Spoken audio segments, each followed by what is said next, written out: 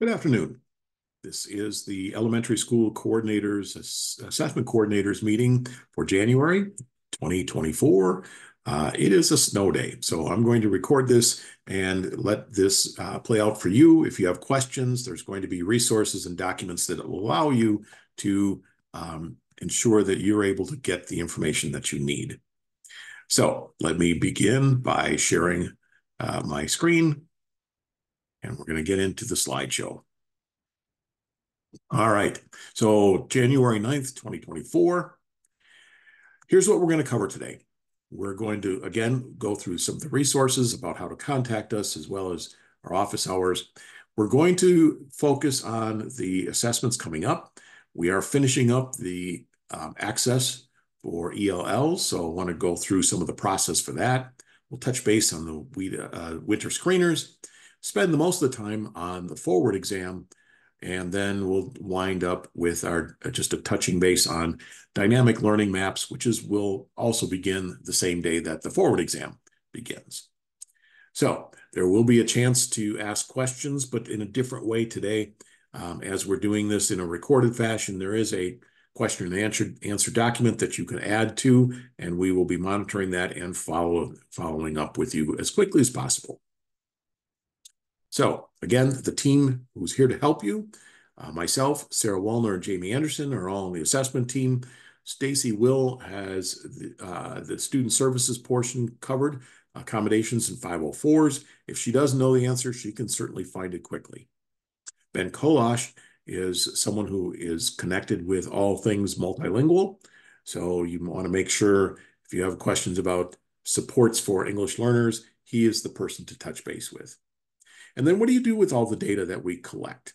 So the local improvement team, led by Lindsay Mitchell, Lauren Lauder, and John Revolzi, are all at your beck and call to come and help support you and decisions around the school improvement process with the data that we get from these assessments. So let's talk about some of the resources that you have available. First of all is our website. This is being updated on a regular basis. There are resources for both you and for the families, your families, how-to documents especially, and there's also the assessment coordinator's web page that's got things specifically like this meeting will be recorded and posted there, documents about that we discussed will be posted there, etc. Keep in mind that we have office hours every Monday, 2 to 3 for our department. And here's the link. We'll also have the link in the notes and the agenda. And if you don't find it there, you can certainly connect with any of us and we'll get that to you. All right, take a deep breath. Here we go. As we're almost ready to finish up with access testing, there are some details we'd like you to know. So, first of all, we've done a whole lot of work, and especially you and your team. So I want to just point out that a lot of this is done. We're just in the finishing up phase now. Keep in mind that any time a student enrolls, we're going to still follow the same process as we always do. Number one, student enrolls, they take the home language survey or you administer that. And if it indicates the student is a potential English learner, you go through the process with WIDA Screener. Once that is scored, and if it indicates the student is in fact an English language learner, then if they arrive prior to January 19th, we would expect that there's time enough for you to give them the access test. If they arrive January 19th or after, we're going to say no, that is not the case unless you really want to, but we can wait for another year for the next year for the access test. So please make sure that if you have questions about when a student arrives and if you have to test them, because I know what goes into testing, the amount of time it takes and energy. So we want to make sure that you are well aware of that and can be all set and taken care of. Also, what's up on the agenda is when we look at the calendar for the rest of this semester until the window closes, we're back from break. We've got next Monday, the 15th, was the celebration of Martin Luther King Jr. Day. And then shortly thereafter, about a week and a half after that, we have the close of the window and close of the semester. So this is coming up pretty quickly. If you have questions, concerns, uh, you're running into problems, please don't just sit back and hope they go away. Let us help you help you out. So please contact us if there are issues. One of the things I would like to point out is that as you return materials, and usually it's going to be the writing booklets, it'll be administration guides, it'll be everything that comes to you with the exception of the tickets. Put them all back into a yellow box and send them on to us at Doyle. So send them to Sarah Wallner's attention at Doyle. Make sure that before you close up that box, you go through the booklets. We can't have paper stuck into them. Check the back first on the front. If there's a label, the student ID label, awesome, great, you're ready to roll. If there is not a label, for instance, they arrived after the cutoff date for DPI to complete this, then you will need to bubble in the back of the booklet. And one of the things you will need to have is the student state ID. That can be found not in IC, but rather in AMS. And we'll talk about where to find that in just a moment.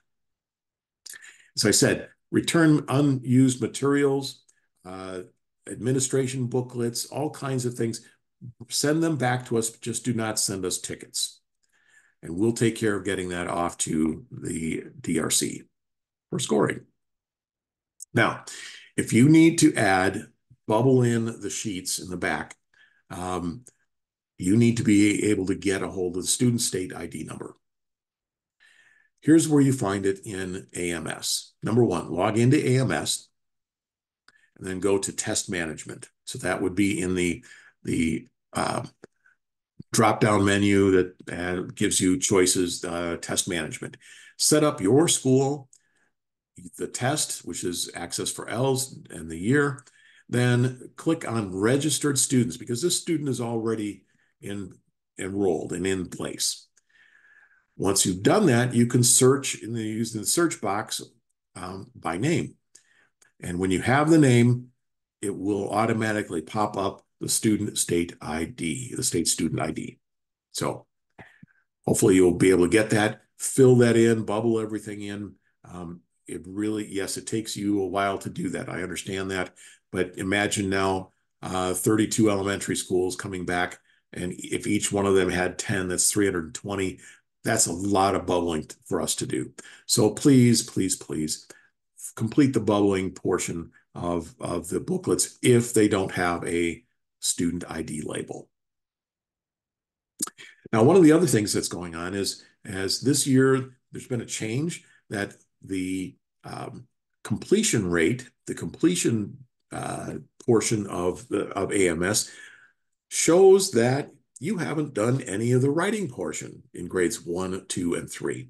And that's because, again, it's not done online. You're in booklets. So what will happen is when those booklets get sent in, and you can send them to us at any time now. If you're finished, send them to us. When we get them to DRC, the vendor, they then put in that they received these and they're set for scoring. And those red bars that you see here for writing would disappear. They'd become green. Now, before that happens, I need to report to not only you and your principal, but I also just give updates to the associate superintendents. They want to know how everybody's doing. And so I have created a new document that removes the handwriting component for grades 1, 2, and 3. And so you get a better picture of how far you're progressing, how far you're working towards 100% participation. So now I'm going to be sending out a spreadsheet in the not too distant future that will list those students who have yet to complete the tests. You may have students who are who you know will not complete the test. I need to have a reason to put into the AMS software about why a student is not going to be completing the test. So I'll be asking you to complete that for those students that remain on your list. And then I'll get that taken care of. And once that's done, all your materials sent back, you're pretty much finished. So I'll get that out to you in the next week. Now, moving on to mid-year screeners.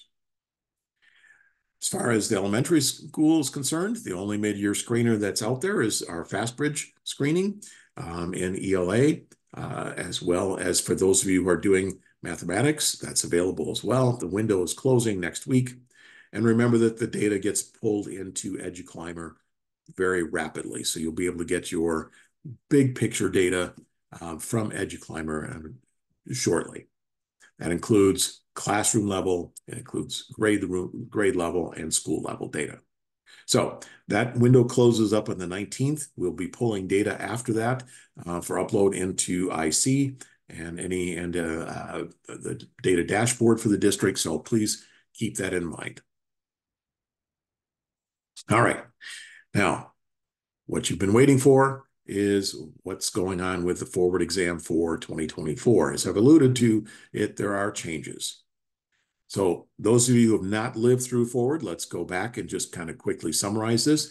The state mandated exam is called the Wisconsin Forward Exam. It measures progress towards the state standards.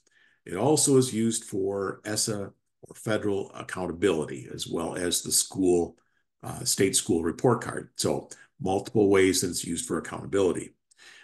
All students, let me repeat that, all students are expected to take the forward exam unless they are, per their IEP, being taught to the essential element standards, which is a different set of standards, in which case they will take the dynamic learning maps or the DLM. There's no excusing a student because they in an IEP. So there has to be something that students will take. Otherwise, every student is expected to take the test. Now, next month, we'll get into specifics about exempting certain English language learners that are new to the country. We'll talk about in greater depth opting out and other options. I mean, if a student is in a hospital and can't participate, we get it. And so we'll talk about that in next month's meeting. But right now, need to continue to focus on the fact that this is going to be computer-based. It is not adaptive. And we're going to be using the student Chromebooks that they have available to them. So the name of the site, as you can see, the illustration here is called the DRC Insight Portal. It's very similar to DRC AMS, which is the Access and WIDA Screener portal. It looks and behaves very similarly. It has not been updated to be exactly the same as the WIDA site. So this should be a little bit easier for those of you who have done this before. So what gets tested? English language arts, mathematics at every grade. So in elementary school, English language arts and mathematics. In 3rd grade, 4th grade, and 5th grade. In addition to that, 4th grade will have sessions in science and social studies. So those are the content of the test. That's the content of the test. It must be given in person.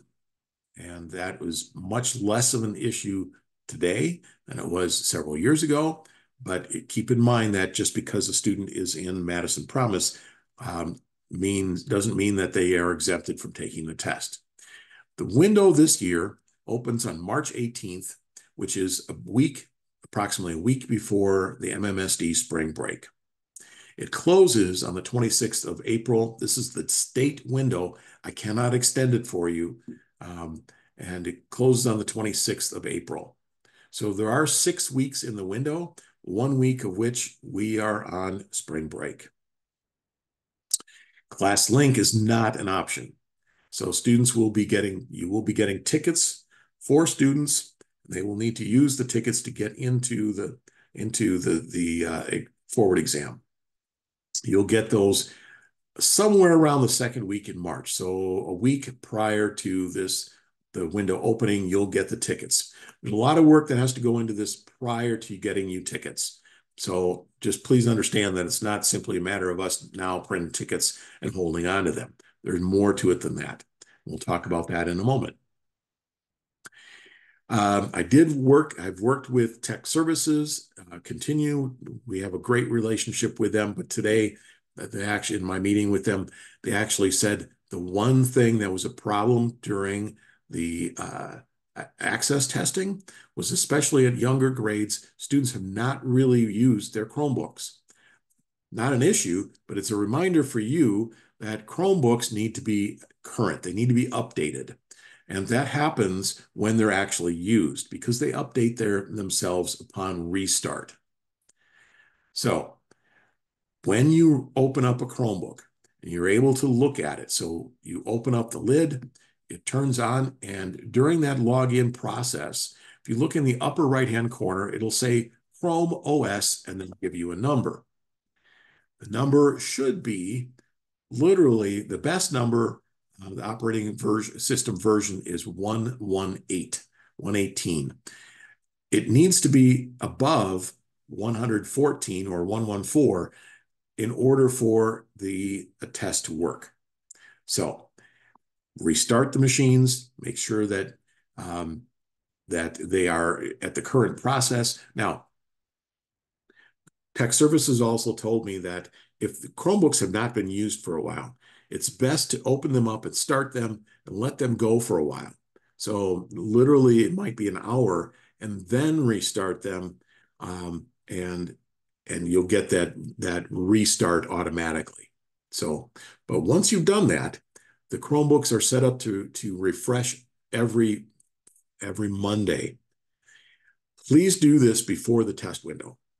Once the test window gets here, Tech Services will lock all progress and updates and will not allow updates to happen. That's for many reasons, including we don't want to have a technical update in the middle of testing. And so it might work today, but not work tomorrow. So to avoid those kinds of things, Tech Services kind of locks everything up. So please make sure that your Chromebooks are up to date.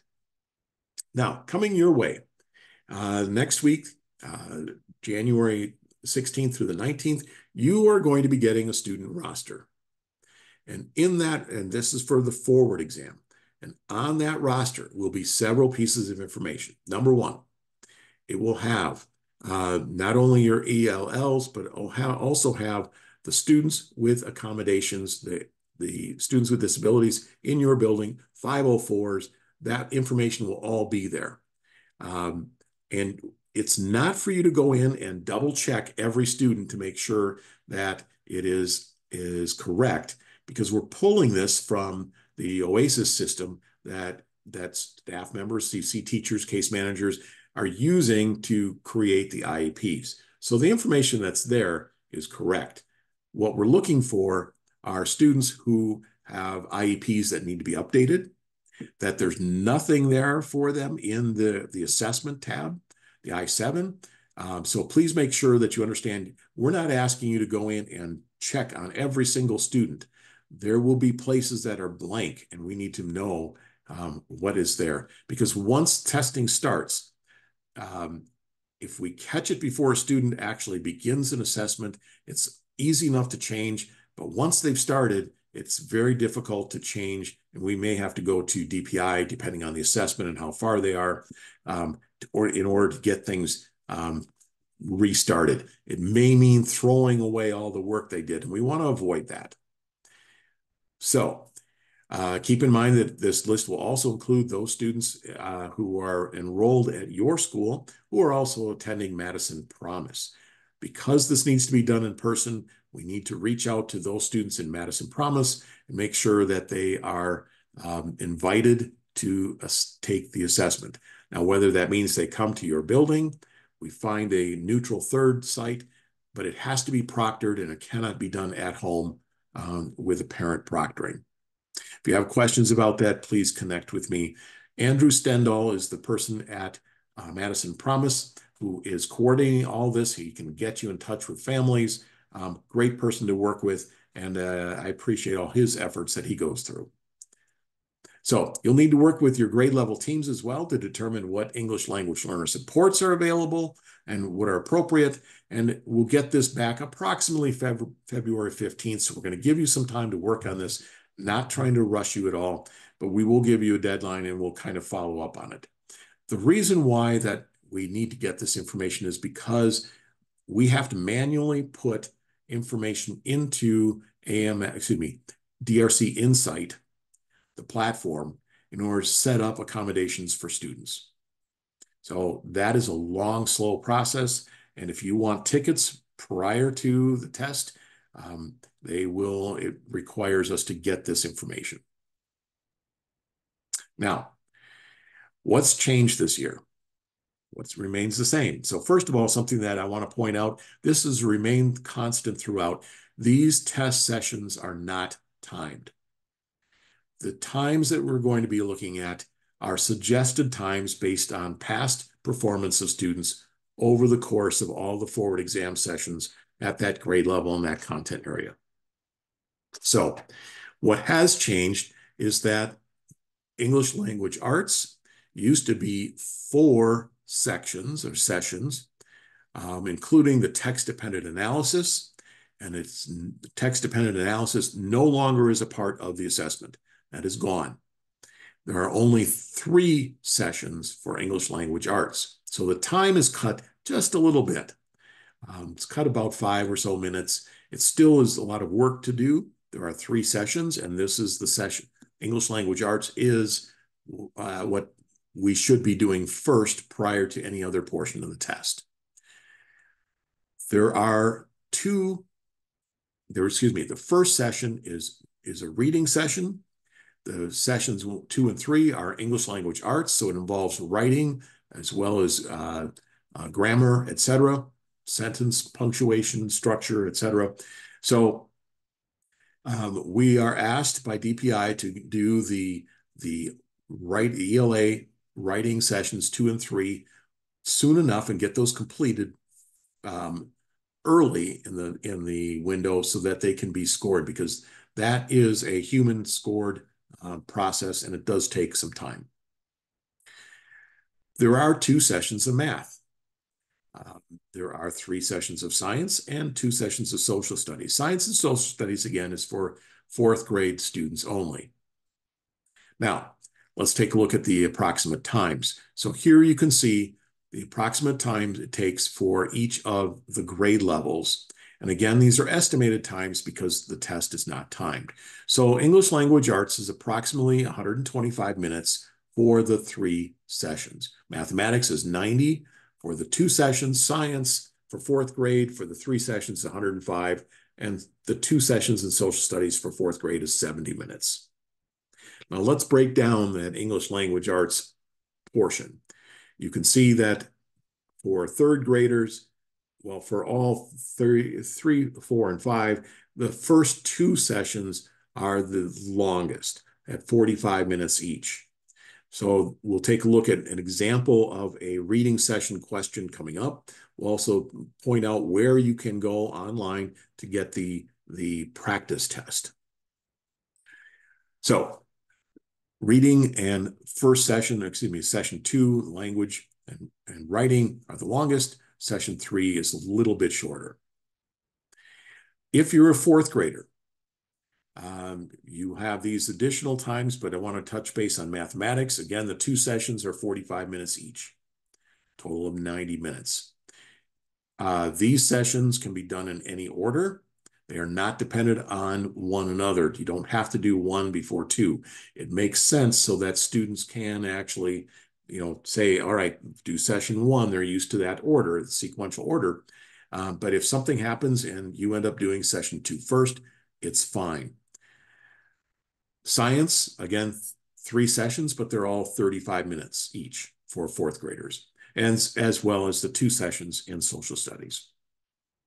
So those are the changes. The big change is what happens in English language arts this year. Now, here's an example of a question from session 1 reading. It is a comprehension test.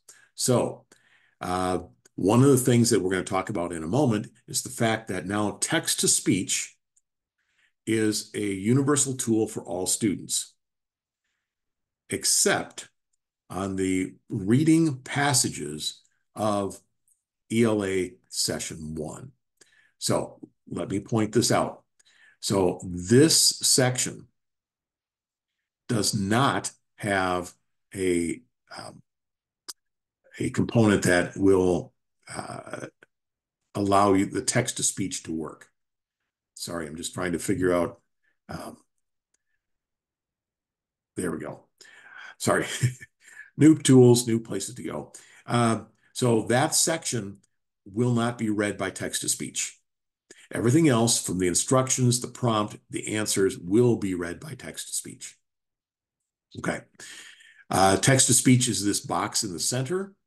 I would strongly urge you to try this out in the practice test, and we'll take a look at where that can be found. And we'll talk about that more in the near future. But this is the reading comprehension. To go to the next page, you simply click on the side of the page that you want it to turn. So if you click on this side, the right side of this page, it'll go to page 2. If you were on page 2 and you want to go back, you can click on the left side and it will go back. All right, let's go to session 2. This is an English language arts. There is still some reading. There's 3 pages. It's shorter, but as you can see, there is a there is a writing portion. It's expected that students do a good full paragraph, but this is not the only question in this particular section. After this, there will be several others that get into punctuation, etc. Here in sessions 2 and 3, text-to-speech will read everything to the student. So it will read the passage, it will read the instructions, and it will read the prompts and the answers. Obviously, it will not read what they write, but it's there. There are some editing tools available, as you can see in the middle, this gray bar in the middle of the page. That's something to play around with if students have not done that kind of work before. Session 3 begins with just writing a paragraph.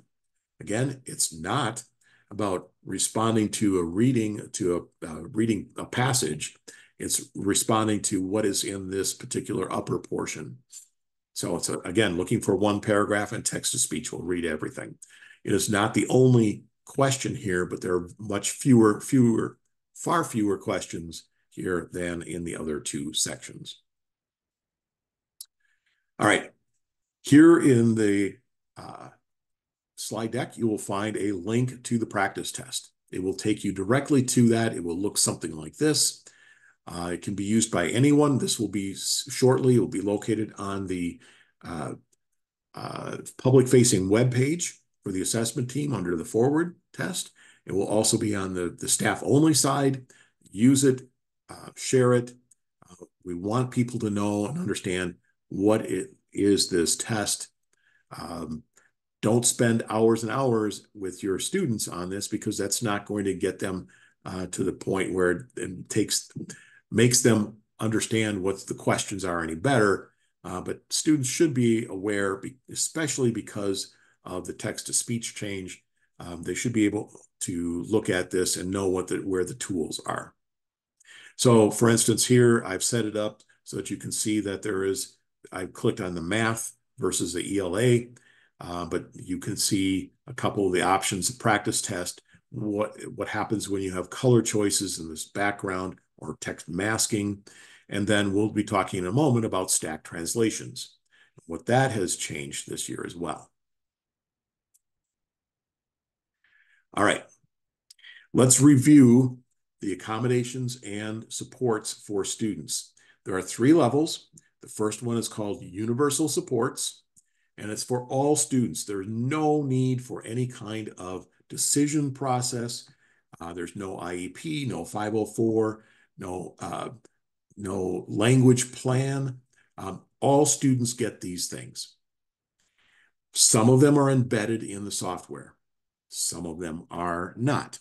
So those are called non-embedded. Examples of non-embedded would be Scratch Paper. when appropriate. Graph paper might be appropriate. When you use scratch paper or graph paper, remember that as soon as a student writes on it, it's considered secure material. You cannot let that go out the door. It needs to be collected and shredded. However, here's the change, a couple changes. Available for all students. Again, things like highlighters, notepads, line readers. The magnifier this year, which used to only go up to 200% or 200 times, is much, it enlarges it much more, up to 400 times. And so students who had visual impairments that just, it didn't magnify it large enough, now the screen is much bigger. The content on the screen is much bigger. Also available, that's available for all students. Also available for all students is text-to-speech in English. So again, we've been talking about reading the questions, reading the prompts, the directions, the answers, etc. This is something that every student will have available. And because of that, because of the fact that students can click on the play button and at any point have it read to them, all students are going to need to have headphones so that this distraction from other people playing the text-to-speech voice isn't interrupting their testing. So that is something that's new, and we're working on getting you some. I can't afford to buy every student a headphone, but please keep in mind that as schools, you have a budget. You may be able to get a classroom set and then just move it around. I'm hoping to get a classroom set as well for every one of you, and I'm working on that right now. But keep in mind that you will need headphones in order to actually do this test. That's a big change. Now, if we move up the list to where it says to this yellow area, these are called designated supports. If you're going to provide a designated support, it's because a student needs this support. And it has to be recognized by the educator, by the teacher in the classroom, or by a team of educators. And it should be, when appropriate, with parent and student input. Also, these are the tools that should be used on a regular basis in the student's classroom instruction. For instance, if a student has something that they put over an overlay over text so that the color, the light doesn't bother their eyes so much, for instance, that is something that they should be using on a regular basis, and that would be masking or contrasting colors, etc. These are examples of embedded supports.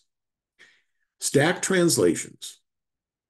Stack translations are kind of interesting because what that is a translation of whatever's on the page in Spanish at the top, followed by the English version. So, for instance, on a page that is stack translations in Spanish, it's Spanish only, that's the only option we have. So stack translations, it would read the directions, you'd have the directions in Spanish, directions in English, the prompt in Spanish, the prompt in English, the answer A in English, Spanish, then in English. So it would continue like that.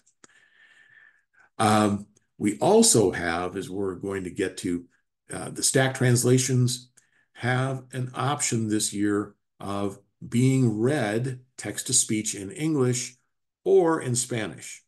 And we'll get to that more in just a moment. Non-embedded examples of designated supports, noise buffers. So if students are distracted easily, a noise buffer would be great. Word-to-word dictionaries, etc. Because text-to-speech is a universal support for all students, human readers are typically going to be fewer and far between because the students will have the ability to have the text read to them. So keep that in mind. We should have fewer human readers this year than we have in the past. All right, notes on stack translations. So stack translation can be turned on with text-to-speech in English. So it would read the English text to the student, but it would have the Spanish translation that they could read themselves. Stack translations with text-to-speech in Spanish would read the Spanish text, and they could look at the English words and read them themselves. You cannot flip between the two. So when you choose text-to-speech in English, that's going to be it for that session of the test. If you choose text-to-speech in Spanish, that will be it. You cannot change in between sessions or right in the middle of a session, or if a student says, no, I really think I wanted Spanish versus English, that's not an option. We can't do that. And so, again, we need to be thinking and planning about what is best for the student. They don't have to use the text-to-speech. They can, it will be available, but they don't have to.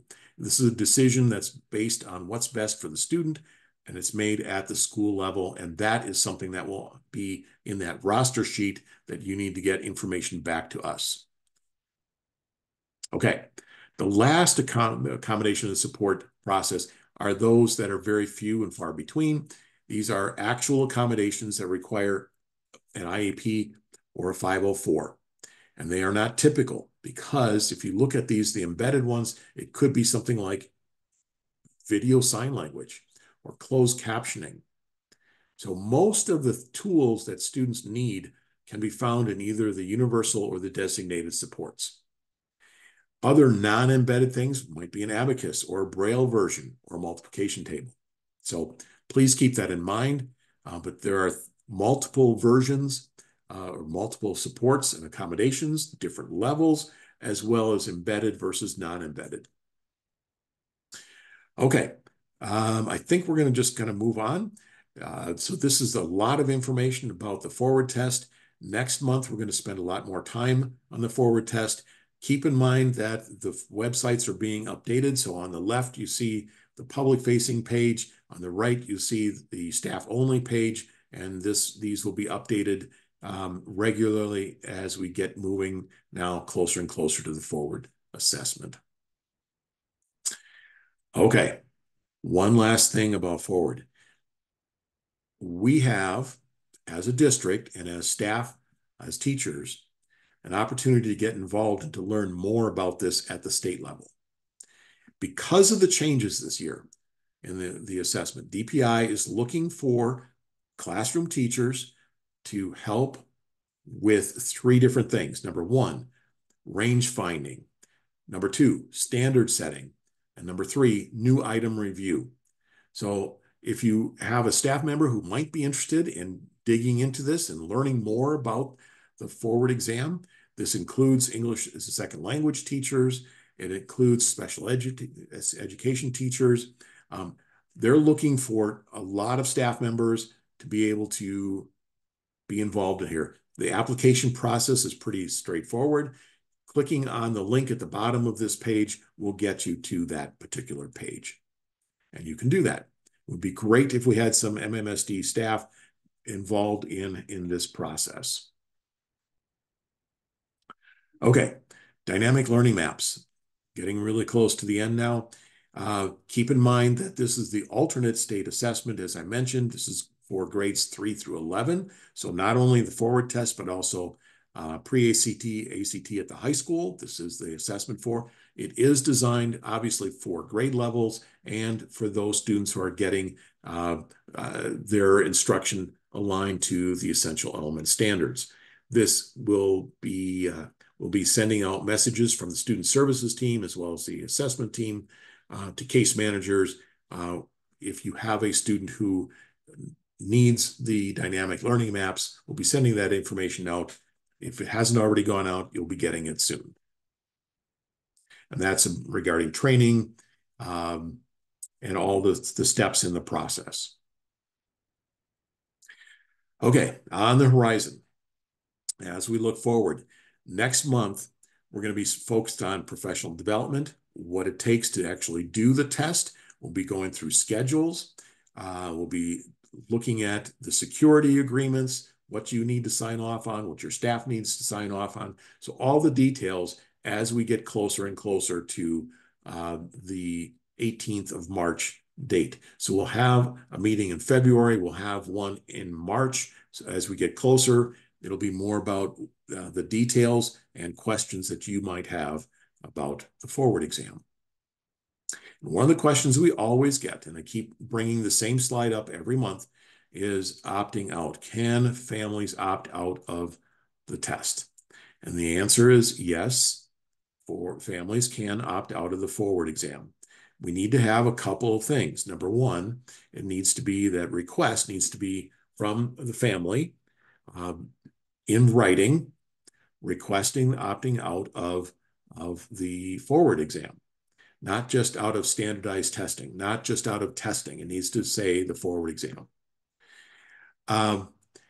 When you get that, I don't want the original. Please scan it and attach it and send it to me. Or if it's an email, which is also perfectly fine, send that on to both myself and Jamie Anderson. The reason I do this is because we need to report to the school board about the number of opt-outs on each exam. We don't send them a list of names, but we do break it down by how many opt-outs at every school.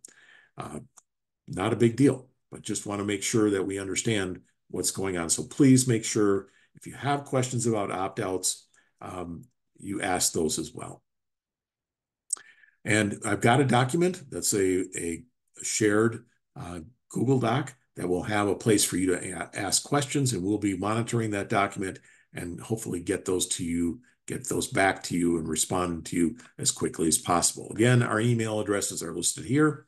We are looking forward to working with you on this. We know that it's a heavy lift, but we want to make sure that you have the tools you need and you have places where you can go and get answers.